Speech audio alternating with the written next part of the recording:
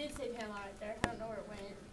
But anyway, this is Panama. It is one of, well, it's not the smallest, but it is one of the smallest states in Central America. And ironically, Panama is also its capital. Panama is located in the middle of the American, the American continent. East lies Colombia, and the west is Cuba. Oh no, Costa Rica, sorry. And the Atlantic Ocean. It is 100% tropical with temperatures around 80 to 90 degrees Fahrenheit. The capital of Panama is Panama. Isn't that ironic that Mexico is the same way? Panama is muy bonito. It is magnifico city. Panama is muy popular because vacaciones are in abundance at these grandes plazas. Panama is muy pequeño. So right here, this is the isthmus on, I forgot which side it was, but it's the Atlantic and Pacific Ocean. So Panama is situated on isthmus, and it connects to South America and Central America. Panama has white sandy beaches on both sides, a whole bunch of islands, and usually the islands that they have a whole bunch of trees on them. And it's truly an amazing place. If we didn't have Panama, we wouldn't be able to connect Central America and South America together. This is their flag. And I didn't have their code of honor because I didn't find it.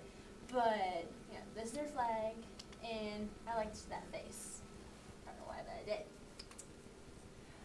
Volcan de Chiriquí. Is that how you pronounce it? Chiriquí. Chiriquí, okay. Alright, so most of the climb is upwards. There's a cliff near the summit where the incline is almost 90 degrees, but a beginner can do it, so can you. The best time to climb this massive mountain, I spelled that wrong, is in the summer. That's when it's dry and not slippery. The months of March to August are the best times. Also right there it says advantage.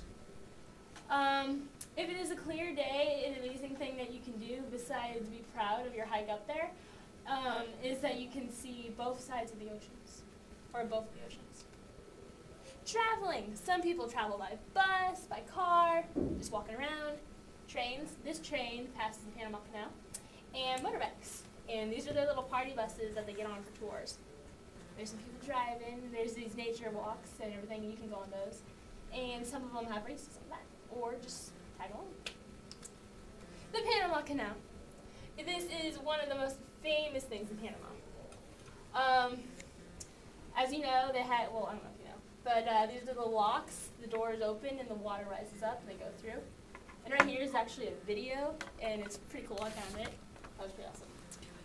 The Panama Canal is one of the best attractions to visit in Panama.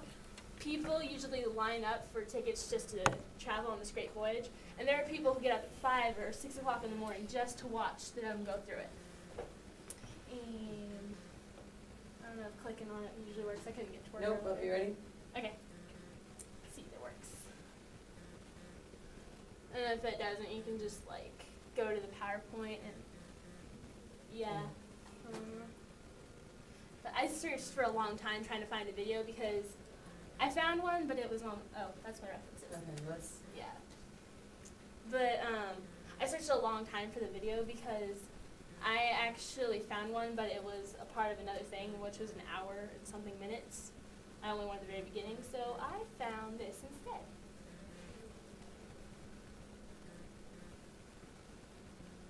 Yeah, sorry it didn't work.